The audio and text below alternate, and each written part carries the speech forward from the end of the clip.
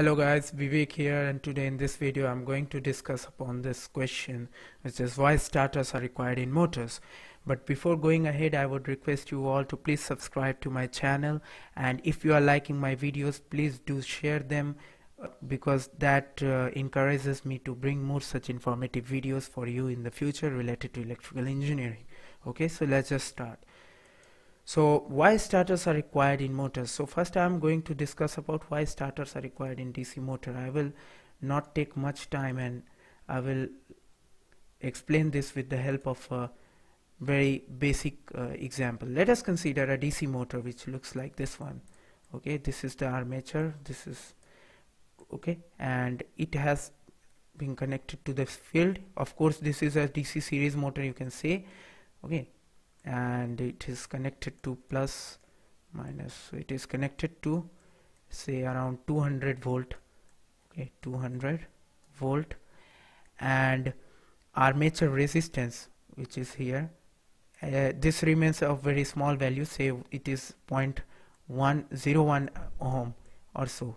Okay, so 0.01 ohm, assuming the field resistance is negligible or very small.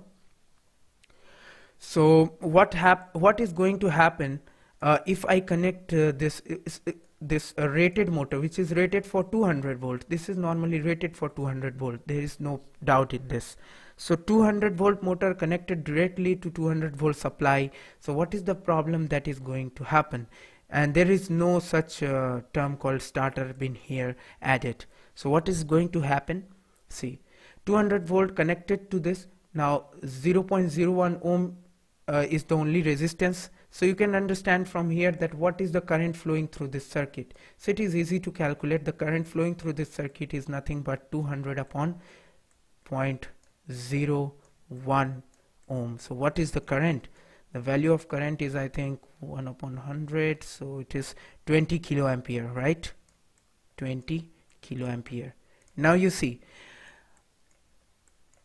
20 kiloampere is a very huge current, okay, and if it is going to flow through this motor directly, what is going to happen is that it will burn out the conductors of the motor, eventually making the motor unusable for future use. Okay, so that's where the starter is required. Now let me clear this all up.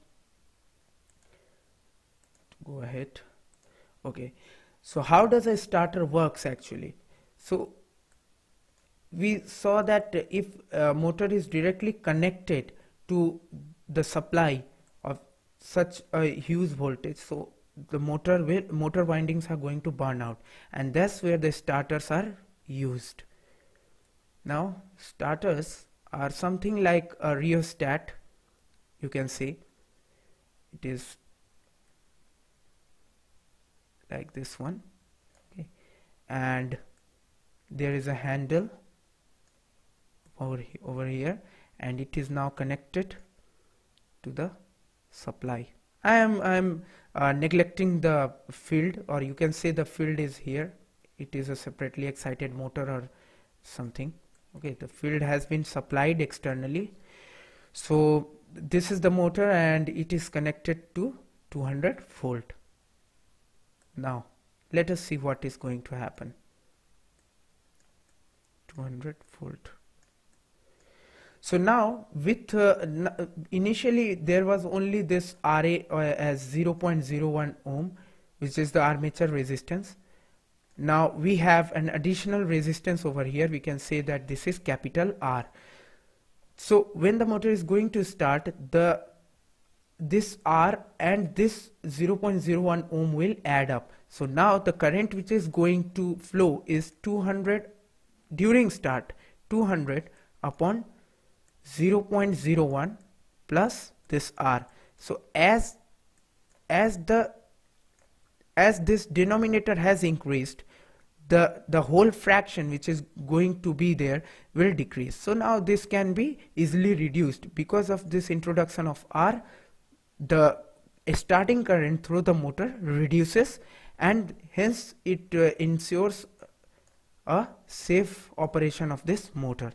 Okay, so this is where the starter is usable. This is what called a starter. So what is the use of a starter? The starter has one basic use, whether it be AC motor or a DC motor, that it ensures a safe current flowing through the motor, okay, during the start.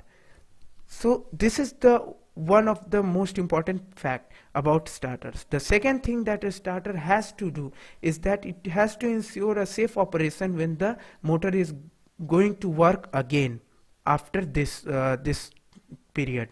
So these two basic things are needed, and that's why starter is required.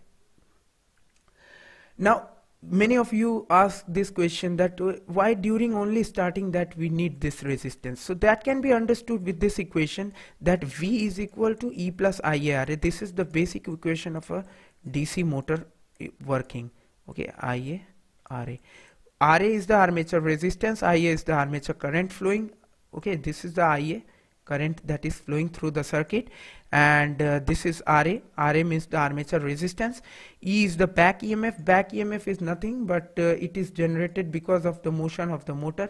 As the motor begins to rotate, there is a voltage of which flows in opposite direction to the supply voltage, okay, from the motor, and this is called back EMF, okay.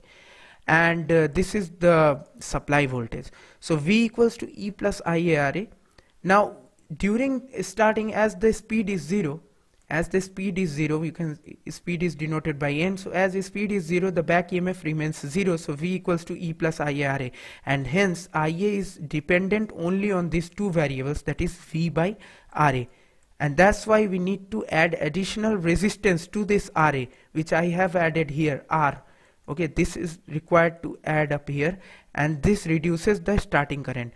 Once the motor has started successfully and it is rotating at a steady speed, so there is a value of N. Because of this, there is a value of this E, which is not 0 now, okay. So this E comes over here, and that's why the value, the new equation of IA, that is the armature current, is V minus E by RA. V minus E by RA.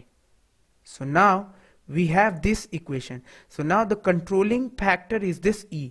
With the increase of E, with the increase of speed, the E increases, and hence the armature current which is there decreases, okay. So there is no use of keeping the resistance, and that's why it is cut out.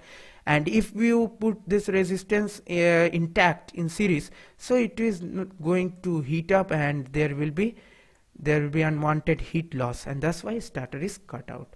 Okay, so let's just move to AC motors. So now, why starters are required in AC motors? We just saw in the case of DC motors, a starter is required to reduce the starting current. In the same manner, in AC motors, starters are required to reduce the starting current only. During start, AC motor behaves like a short-circuited transformer. We take the example of a short circuit transformer because transformer and an AC motor is quite related theoretically, and that's why the example is taken.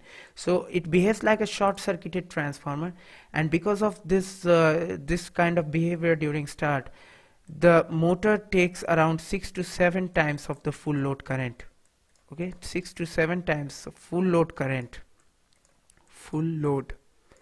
So 6 to 7 times of full load current is quite high for any AC motor. It is not going to burn out the conductors of the motor or winding of the motor, but surely there will be huge amount of heat loss, which is I square R loss, which is directly related to this current. So if it is 6 to 7 times, the heat will be around 36 to 49 times, you can understand from this equation. And there will be a heat loss, a huge amount of heat loss in the motor.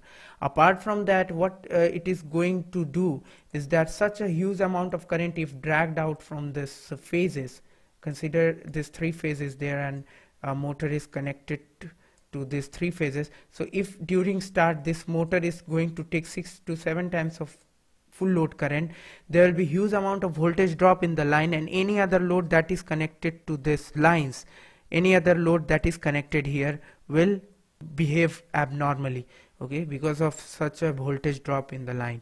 And that's why a starter is required, which reduces the voltage across the motor, hence giving a good start for the motor, avoiding a huge amount of current being drawn from the supply.